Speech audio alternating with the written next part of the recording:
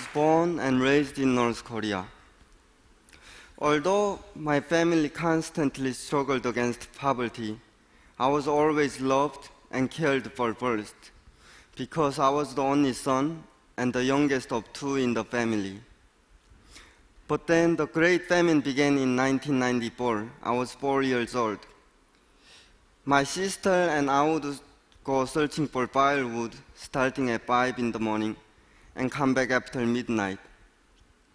I would wander the streets searching for food, and I remember seeing a small child tied to a mother's back eating chips and wanting to steal them from him.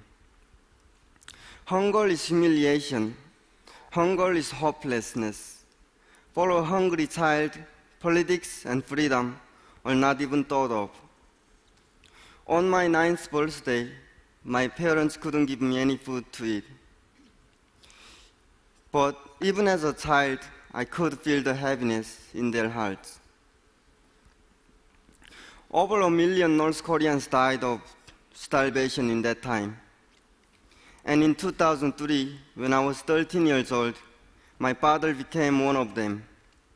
I saw my father wither away and die. In the same year, my mother disappeared one day, and then my sister told me that she was going to China to earn money, but that she would return with money and food soon. Since we had never been separated, and I thought we would be together forever, so I didn't even give her a hug when she left. It was the biggest mistake I have ever made in my life. But again, I didn't know it was going to be a long goodbye. I have not seen my mom and my sister since then. Suddenly, I became an orphan and homeless. My daily life became very hard, but very simple. My goal was to find a dusty piece of bread in the trash, but that is no way to survive. I started to realize begging would not be the solution. So I started to steal from food carts in illegal markets.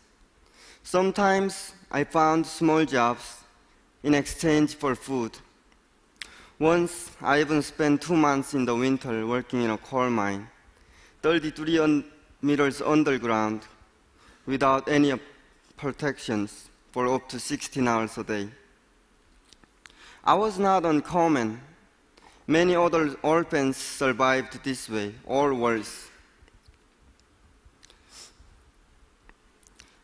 When I could not fall asleep from bitter colds or hunger pains, I hoped that the next morning my sister would come back to wake me up with my favorite food. That hope kept me alive. I don't mean big, grand hope. I mean the kind of hope that made me believe that the next trash can had bread, even though it usually didn't. But if I didn't believe it, I wouldn't even try, and then I would die. Hope kept me alive. Every day I told myself, no matter how hard things got, still I must live. After 3 years of waiting for my sister's return, I decided to go to China to look for her myself. I realized I couldn't survive much longer this way. I knew the journey would be risky, but I would be risking my life either ways. I could die of starvation like my father in North Korea, or at least I can try for a better life by escaping to China. I had learned that many people try to cross the border to China in the nighttime to avoid being seen. North Korean border guards often shoot and kill people trying to cross the border without permission. Chinese soldiers will catch and send back North Koreans where they face severe punishment. I decided to cross during the day. First, because I was still a kid and scared of the dark. Second, because I knew I was already taking a risk. And since not many people try to cross during the day, I thought I might be able to cross without being seen by anyone. I made it to China on February 15, 2006. I was 16 years old. I thought things in China would be easier since there was more food. I thought more people would help me, but it was harder than living in North Korea. Because I was not free, I was always worried about being caught and sent back.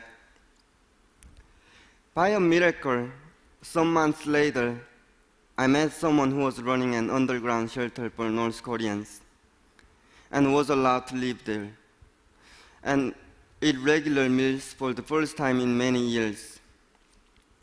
Later that year, an activist helped me escape China and go to the United States as a refugee. I went to America without knowing a word of English, yet my social worker told me that I had to go to high school. Even in North Korea, I was an F student. And I barely finished elementary school. And I remember I bored in school more than once a day. Textbooks and library were not my playground. My father tried very hard to motivate me into studying, but it didn't work. One point, my father gave up on me. He said, "You're not my son anymore." I was only 11 or 12, but it hurt me deeply. But nevertheless, my level of motivation still didn't change before he died. So in America, it was kind of ridiculous that they said I should go high school. I didn't even go to middle school. I decided to go just because they told me to, without trying much. But one day I came home, and my foster mother had made chicken wings for the dinner. And during the dinner, I wanted to have one more wing, but I realized there were not enough for everyone, so I decided to against it. When I looked down at my plate, I saw the last chicken wing that my foster father had given me his. I was so happy. I looked at him sitting next to me. He just looked me back with very warmly, but said no word.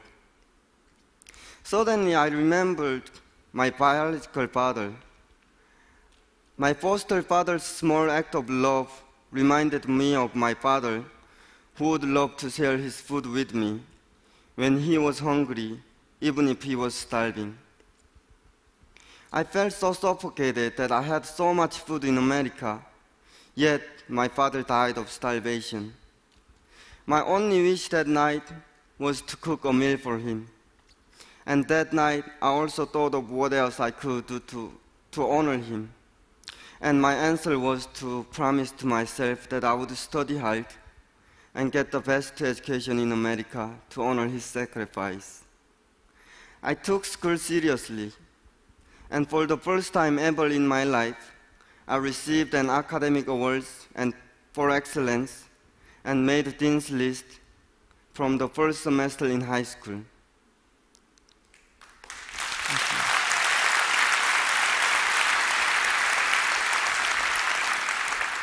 That chicken wing changed my life.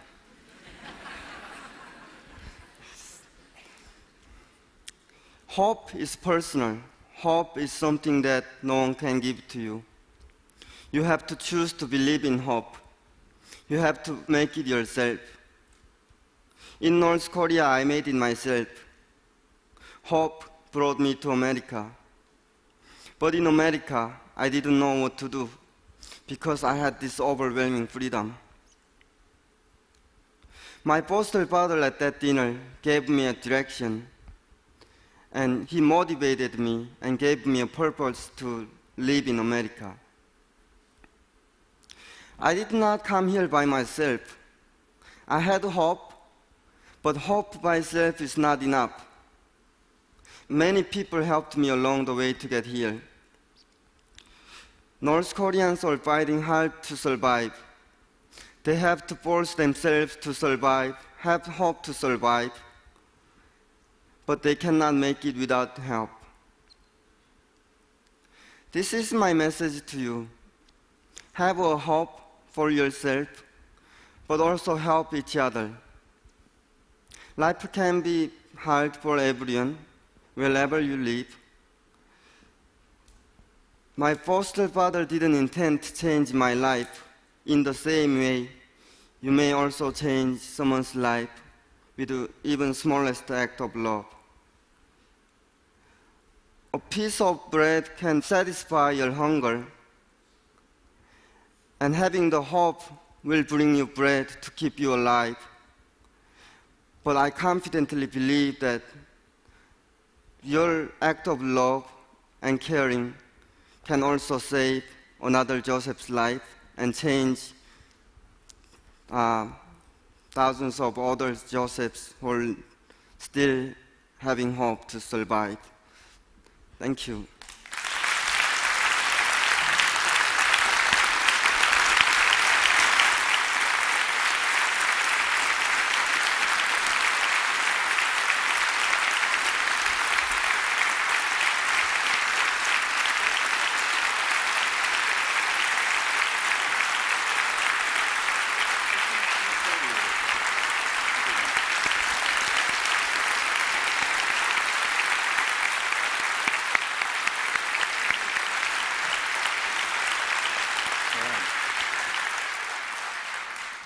Joseph, thank you for sharing that very personal and special story with us. I know you haven't seen your sister for, you said it was almost exactly a decade, and in the off chance that she may be able to see this, we wanted to give you an opportunity to send her a message.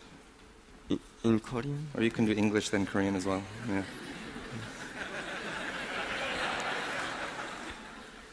Okay, I'm not gonna make any longer in Korean because I don't think I can make it without tearing up.